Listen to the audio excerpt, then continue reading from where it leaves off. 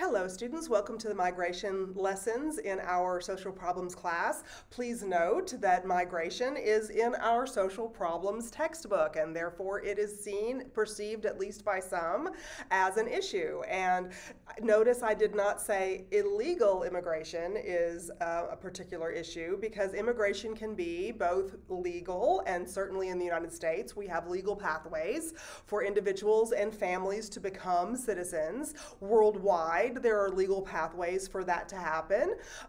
In some countries, but not all, countries like Japan, South Korea, places like this often do not welcome others to become citizens of their nation. Perhaps you can get a visa to live there for a while, to work there for a while, and these are some of the topics that you will read about in this section of Chapter 9 that we're focused on this week. So immigration is simply movement of people or groups from one country to the next. I have here across borders, but certainly this would not be in a collection of states like the United States. We're not talking about going across the border from Arkansas into Missouri or neighboring states. We're talking about going across borders from countries, say Canada into the United States, or the border with Mexico into the United States, or immigrating here from Egypt to the United States, these kinds of things. And so migration takes a variety of forms. There's different processes. Permanent migration, where you actually leave citizenship from a previous country behind and become a naturalized citizen, for the word that we use in the United States, a naturalized citizen. You can read about that in this particular chapter. Those are channels that are taken when legal pathways to residency and citizenship occurs. And one of the videos that I curated for you this week is going to look at some of the legal changes that took place in the 1990s in the USA that changed the pathways of citizenship for legal channels, people to legally become citizens of the United States. And sometimes the changes that were made in the 1990s are seen as problematic. Some argue that the previous legal pathways were much easier to manage, much softer, kinder, gentler to the immigrant, him or herself, than those changes that were put in place in the 1990s that are still in effect today. So those changes that were put in place in the 1990s, 30-something years later, are still in effect today. And some people see that as problematic. Some people even see that as one of the reasons why people opt so often to try to come to this country illegally. And so right now in the media, we certainly have a lot of news stories about people coming across illegally at our southern border especially. There are official border crossings where people bring their cars and trucks and whatever and have their passports checked, and the Border Patrol stamps your passport and gives people, entry. I just had a very good friend of mine from Honduras come a couple of weeks ago. She has a 10-year tourist visa where she can come and go for different periods of time to different places in the United States. And so there are lots of pathways to come into the country legally, but sometimes if you want to remain here longer than, let me see, I think my friend's visa says you can come at any time during 10 years, but you can't stay for 10 years. You can come for 6 weeks at a time, 3 months at a time, something like that for a visit, but you can't take up residency here. So for people who want to take up residency, the legal pathways sometimes are too prohibitive, and so they attempt to take an illegal pathway into a country and take up residence. And so that's the argument that you see in current events these days about about migration, one of the problems with migration on the illegal side is that perhaps the legal pathways are too restrictive. Perhaps they encourage people to try to avoid that and get past, pull one over on us, so to speak. And so please, in this next video that you're going to watch, please pay attention to those arguments that are put forth, because therein lies some of the perceived social problem, or the cause of some of the perceived social problem surrounding migration in the United States today.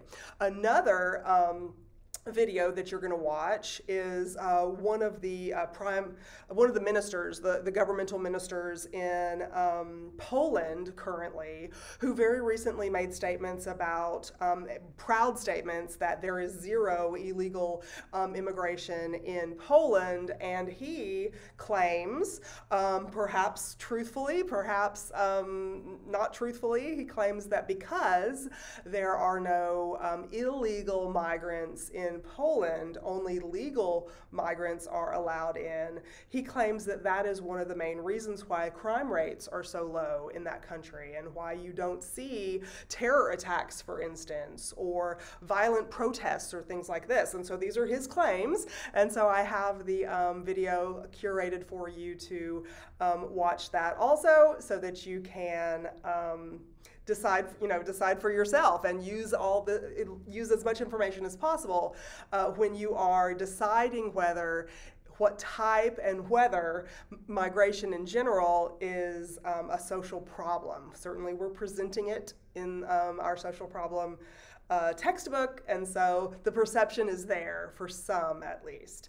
Okay, and so let me go over some of the key terms that you're going to read in this section of Chapter 9.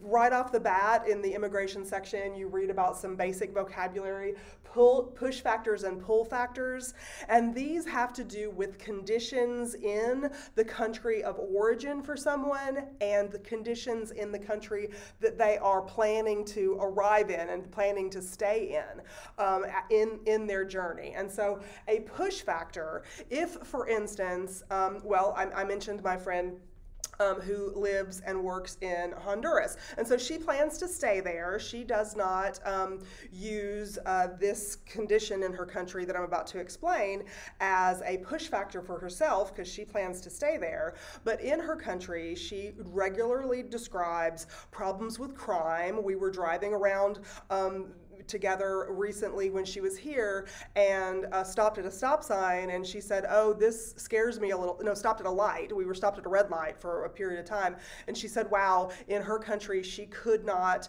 she avoids places with red lights so often, because if you are stopped there, you could be a victim of crime. People could run out from the sides and assault you, carjack you, steal from you, these kinds of things. And so that was one of the crime situations that she described. She also described a situation where water, like municipal water supply that comes out of our kitchen sinks when we turn on the faucets. She also described a situation where the municipal water supply only comes to her apartment complex in her region of town twice a week. And so when, on those 2 days a week, when water actually flows through the pipes, the residents are instructed to fill up, water so that they can use the whole rest of the time.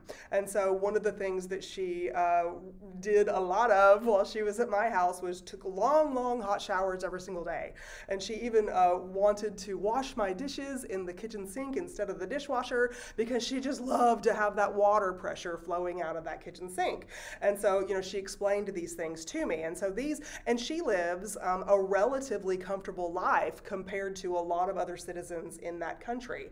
And so just knowing these kind of disadvantages and the differences in her style of life between us and the people in her country, even somebody who's doing so well for herself as my friend is, this could be considered a push factor, something that people would want to get out of a place with disadvantages. And some disadvantages are even worse than those that I've described. You want to get out of a place with disadvantages and come to a place. The pull factor is, which place are we going to choose to go to? Sometimes the choice is there. Other times, especially if a push factor has to do with oppression, like religious oppression, or some sort of war and you're targeted, like the genocide that we saw last week when we talked about that concept, sometimes there's very significant push factors, and because of the targeted way in which a group can be mistreated, oppressed, even a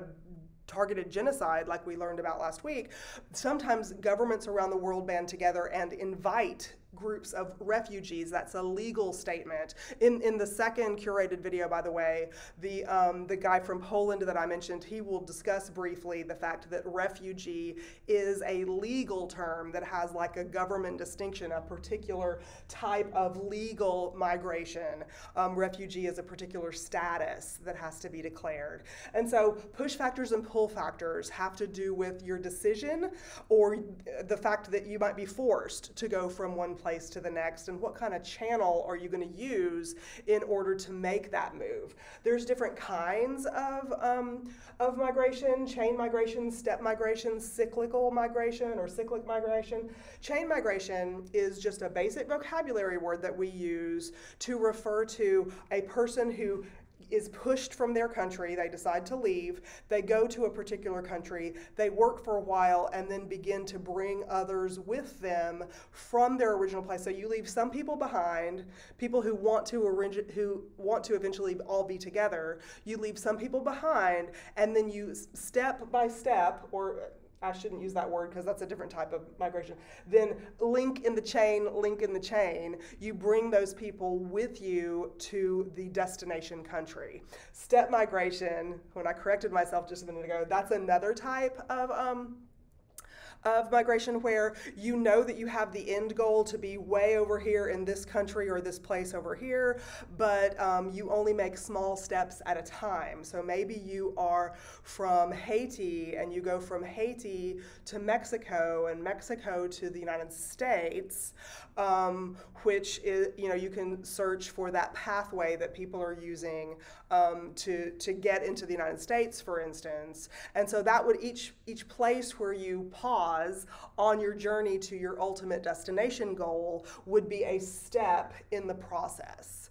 And so that's another type of migration. This cyclic migration, we had something in Arkansas and other states in the South years ago called the Bracero program, and it was a harvest. It was a cyclic migration process where during harvest season or during the season that you had expertise in, that you could offer labor, you could come for a period of time, do the work, and then go back. And that door was open regularly so that these kinds of temporary migration patterns were part and parcel to the regular cycle of the year.